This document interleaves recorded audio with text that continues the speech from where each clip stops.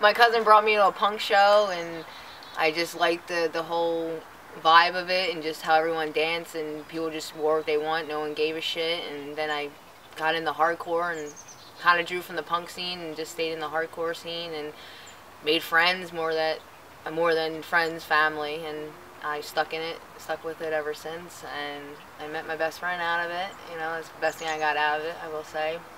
And it keeps me strong. I love it. For me, I was like 17. My boyfriend, he popped I think it was probably a tape in, and it was Blood for Blood, and I was like, yo, who the fuck is this? This is awesome. I never heard anything like it.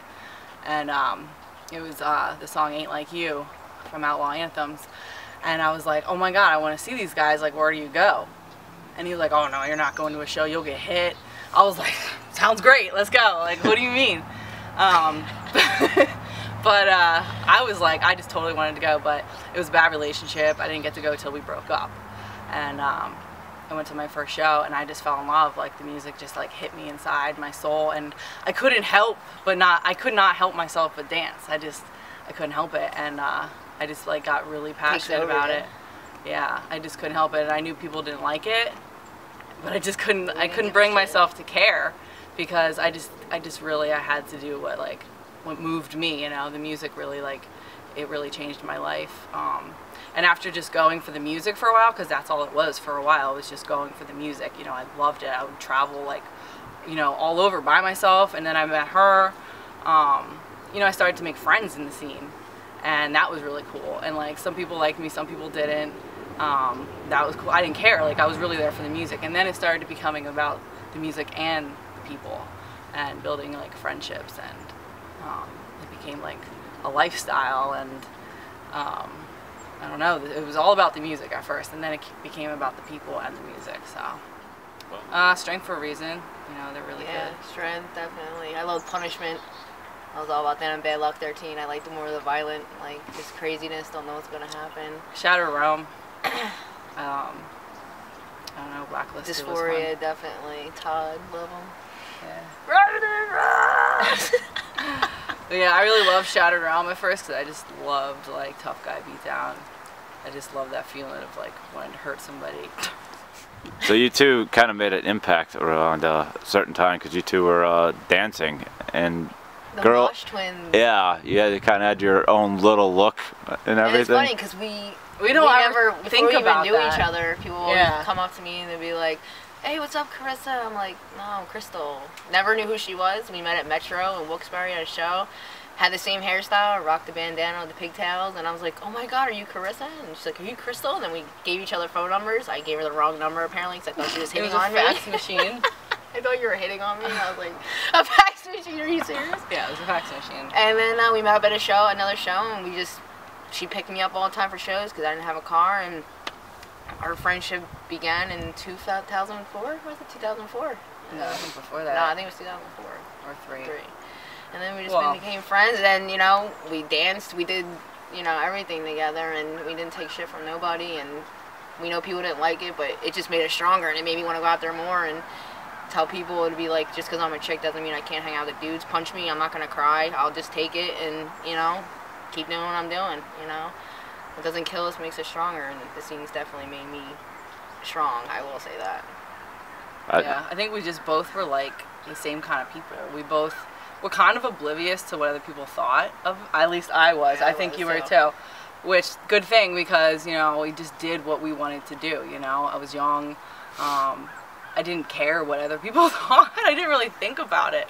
Because I like the music. It both moves us, you know. Like, and I just get in that zone. I still get like that, and I just can't help it, you know, move. And it was more important to be able to, like, dance at a show and be comfortable after a while than to look cute. So we had to wear mesh, like, you know, shorts and tank tops, and it would be nice. Working out. It would be nice to look cute at a show, but like, it wasn't practical. No, definitely. So it just, like, guys still loved us though, you know. We didn't give a shit though. We're like, we're not here for you. We're here for the music. Leave us alone, you know. Yeah. So it really kind of, it was a great bond between us. How about little by little, there seem to be girls kind of copying your style. Did you guys notice that even?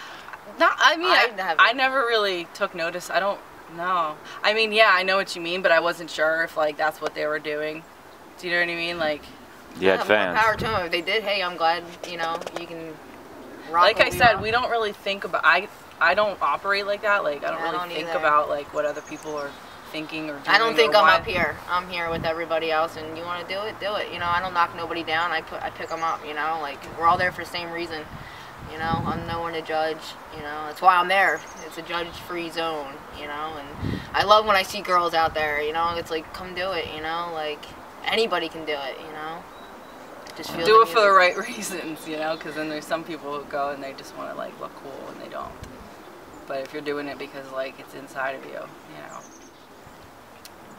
I think they're like a huge staple band of PA, you know. They even have the PA song. When you think PA hardcore, or you know, just recently, Wisdom has definitely been a big upbringing and a big inspiration. You know, I relate to a lot of their lyrics. You know, definitely. Richie Crutch, I respect him like 100%. You know, he's a good dude. They're all good dudes. Joe Tom, all of them. You know, and it's nice that they're not a band that thinks they're like better than everybody else. You know, you go up to them, they're very humble people. You know, they're just your family. You know, and I love them. I love them. All the woes, it gives a feeling inside that I can't describe. I can't. Yeah. The zoo. We were just talking about that on the way down. God, we love that place. Yeah.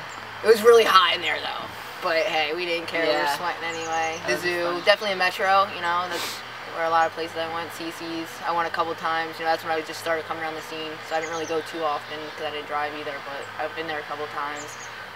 Definitely, the Underworld in Stroudsburg was like my main like hangout spot. I would always go there, and Big Walt, you know, definitely was a big part of that. And you know, he made that shit happen there. Put everything together. The church, I always remember the church. Yeah, church. It's hot in there too, though.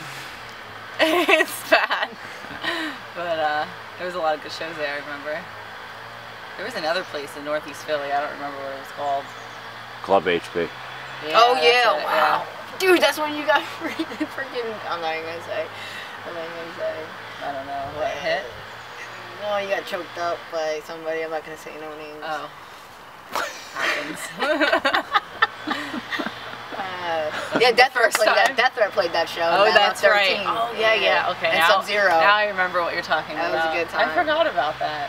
Yeah, that was a good time. Phil Beathank went with us.